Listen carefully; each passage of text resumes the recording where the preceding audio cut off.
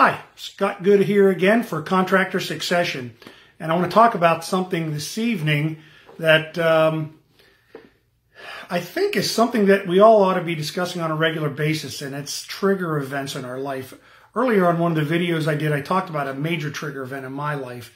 But I'm going to talk about something that happens to more than just me. It happens to most contractors and most people in general. And so the thing I'm going to deal with today is called the 5 Ds. And it comes from a book, I know this is backwards, but Walking to Destiny by a guy by the name of Chris Snyder. And great book on business planning, exit strategies, and succession planning. And so it's something that Marty and I have used to talk about quite often. And it talks a little bit about the unpredictability. I'm looking out the window here at my house, and it's April 17th, and you'd expect it to be a nice, beautiful spring evening, and it is snowing like crazy here in central Pennsylvania. So it's one of the unpredictable things that happens to us as contractors and business owners. So one of the things that Chris Snyder discusses in his book is this 5 Ds. And the 5 Ds are, and we've kind of titled them trigger events. Those trigger events that he references are death, disability, divorce, distress, and disagreement. They're different 5 Ds than the 5 Ds in the fantastic movie Dodgeball, an underdog story, which were dodge, duck, dip, dive, and dodge. Different 5 Ds. Anyways, I felt the need to do that. I'm not sure why. I apologize.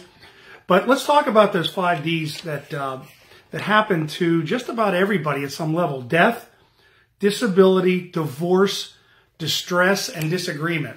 So who hasn't run into one of those in their business? And unfortunately, you can't time any of those. They happen just out of the course of living your life. And so having a good succession plan, a good strategy for exit, and also working hard to manage your business and run it effectively. So if one of those 5 things does occur, you're not left there holding the bag with a business that can't be transferred to either family member, an employee, or put up for sale for somebody. So think about those trigger events. Think about how they affect what you do, and ask yourself, if I ever had to deal with them, and what's the chance I might have to deal with them in the future? That's the reason to work with a company called like Contractor Succession, because our goal is to get you prepared for when something like that could happen. So that's it for this evening. Have a great day. Have a great spring. And let's hope for some warmer weather for us HVAC contractors.